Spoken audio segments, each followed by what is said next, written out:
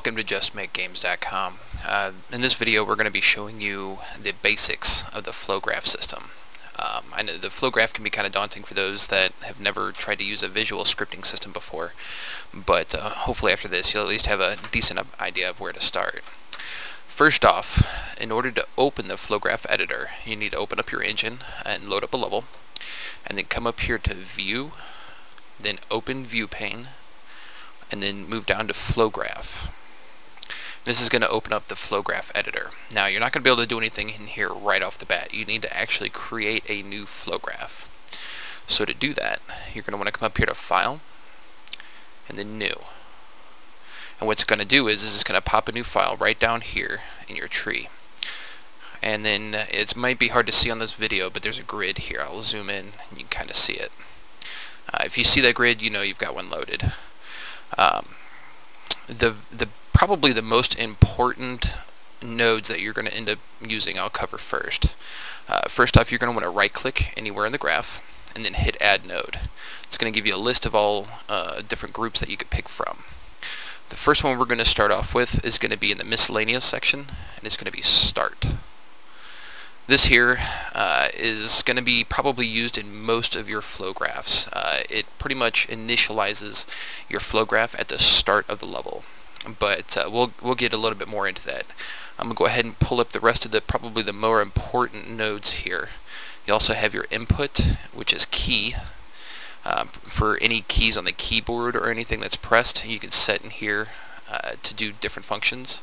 You're going to have HUD, display debug message.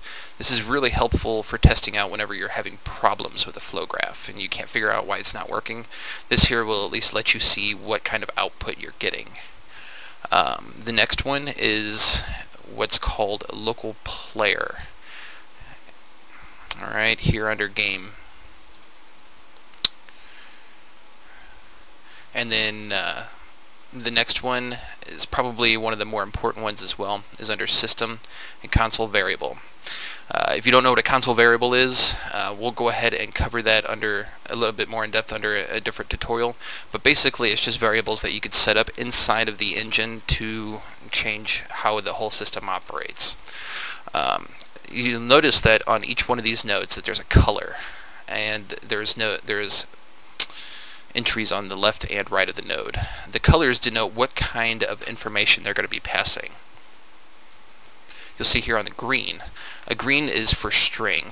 It's, as you can see as I mouse over, it says any. A string could be pretty much any type of information that's passed. It'd be text, number, it doesn't matter. You'll see these white. That's what's called a float. That could be any number at all, whether it be 2, 2.5, 3, 8, it doesn't matter.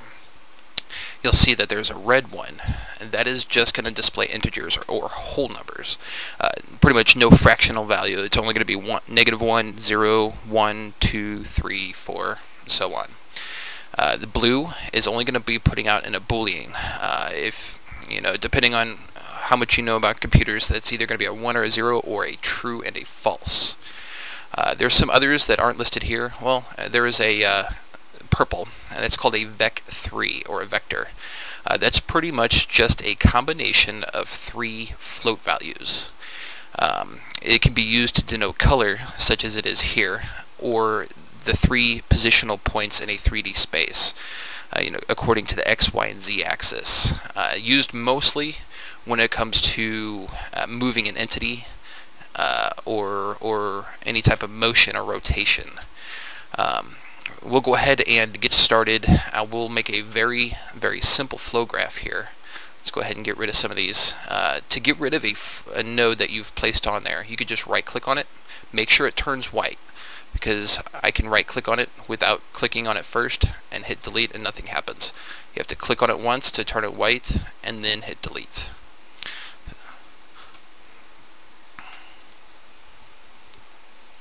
First off, what we're going to do is I'm going to show you how to display your ammo as well as your zoom.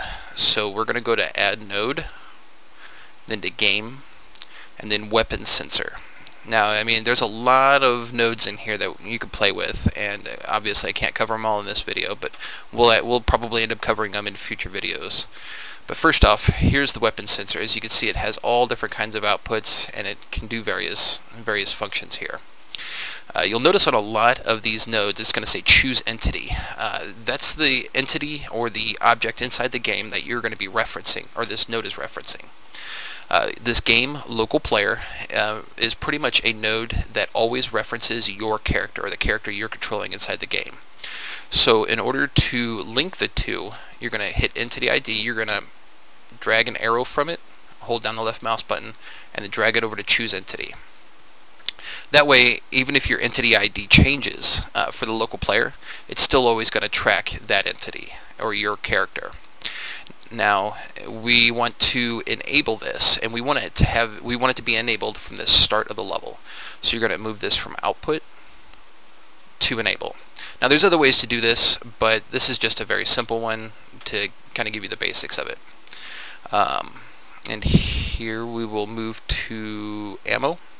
If you mouse over it and hold over it, it'll give you a small description of what each output does, and it tells you what kind of output, such as integer or boolean.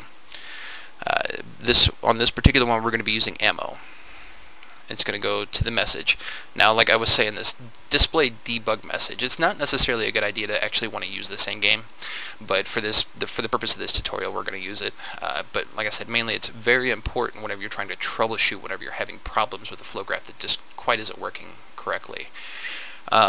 We want this debug message, or the message, to be displayed at the very beginning of the level when the level starts. So you can drag more than one link from each output, and we're going to put it to show here. That pretty much means as soon as the level starts, it's going to start showing this debug message, as well as enable this weapon sensor node. We're going to add another debug message node here, and then enable that at level start. Now this here, I hate. This is just more of a personal thing. I hate whenever a link crosses over nodes. It's not going to hurt anything, honestly, but it just kind of makes it hard to work with. Then I'm going to move from the zoom mode here to message. Now, the way this Flowgraph is set up currently, it's going to track the local player and their weapon. At game start, it's going to enable the weapon sensor node, which then is going to output the message here for the ammo, as well as how far in you're zoomed in. Now, as of right now, I've got the debug message displaying at the same spot on the screen. That's not good, or you're going to have overlapping characters, so I'm going to put this to 100 to drop the next message right below it. Now, if I try to do this, if I try to load up this Flowgraph right now, it's going to have some problems, and in fact, I will show you that right now. Move this over. As you can see, it doesn't really do much. Well, I'm going to die here. I should have probably moved myself closer to the ground.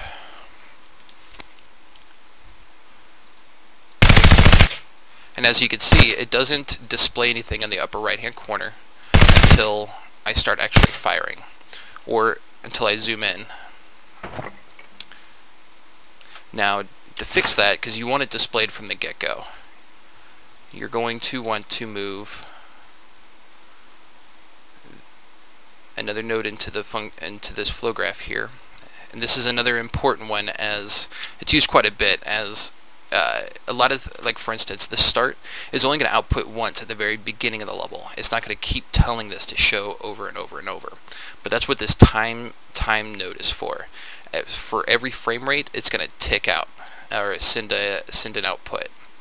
And so on every frame rate, it's going to get all this info over and over and over on every frame. So now that I've done that, we'll load back into the level here. And as you can see, it starts it from the beginning. And as you fire, it shows you your ammo count. Or, as you're zoomed in, it'll show you Well, it's not showing the zoom in, but that's that's one of the problems you'll run into with flow graphing. Sometimes it just doesn't work the way you want it to. I happen to know why this isn't working. It's because I linked the wrong part here, the weapon node. But this is going to be a good example for me to show you how to edit links. If you notice on these links right here, there's a circle in the middle of each one.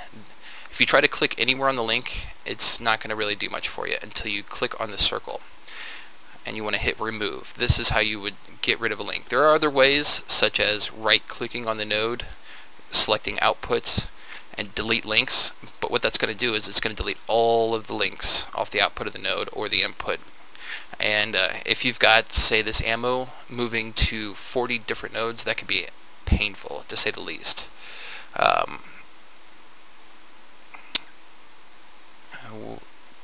The step I should have taken it from was current zoom step to message.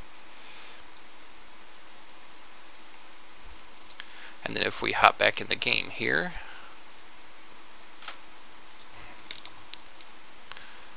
and I move to my binocs, now you see that bottom number is going to show at what level I'm zoomed in.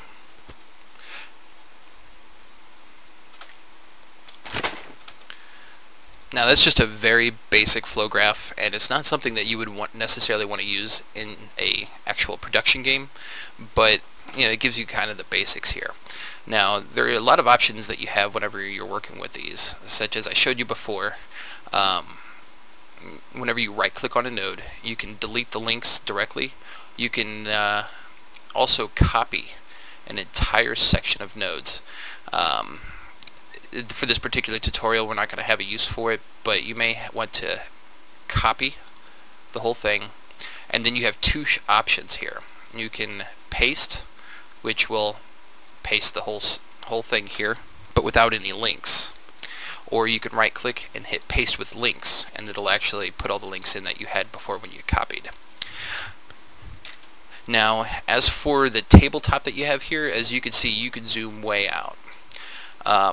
If there is a limit to the flow graph and how many flow nodes that you could put in here, I honestly have not found one. But having too big of a flow graph, while you can do it, it's not very feasible. Once you have so many thousands of nodes on here, it gets very, very painful to try to go through and find the exact place or node that you're looking for to fix something. But one thing that's going to help out with that is you can add comments. You can add a simple comment here.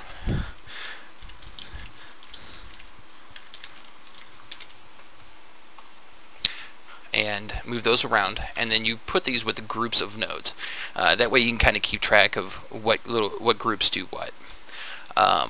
Now, personally, I honestly feel that you can have as big of a flow graph as you want, but have just a single script or a single function for each flow graph that you make. For instance, if you have a flow graph made for your HUD, just have the nodes that affect the HUD in that flow graph and nothing else.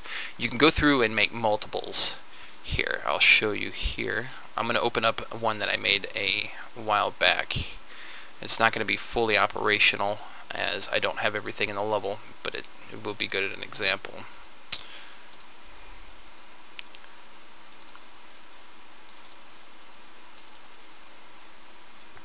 Here is a flow graph that I had made to set up pretty much a real-time strategy camera. It works okay, but as you can see, now I have two flow graphs down here.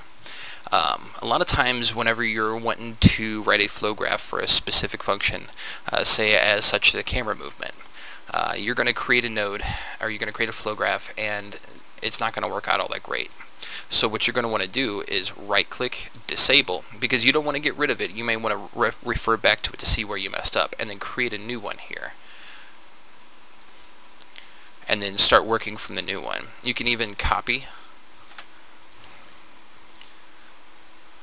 and paste between flow graphs. So if most of the flow graph that you were working with was good, just there was a couple parts that you wanted to mess up on and wanted to try out a new flow graph without changing much on this one, then you could do that, and you can copy and paste all the nodes and links between them pretty nicely. this is pretty much the end of just the very basics here. We'll go ahead and get it started in some more in-depth Flowgraph and scripting as the time goes on. Go ahead and send in some more requests of what you would like to learn. In fact, there is a contest on Just Make Games right now of giving away a set of 10 indie games for just telling us what you want to learn. We'll go ahead and pick the 10 best entries and then give away games. My name's Puddin', and I hope you enjoyed this.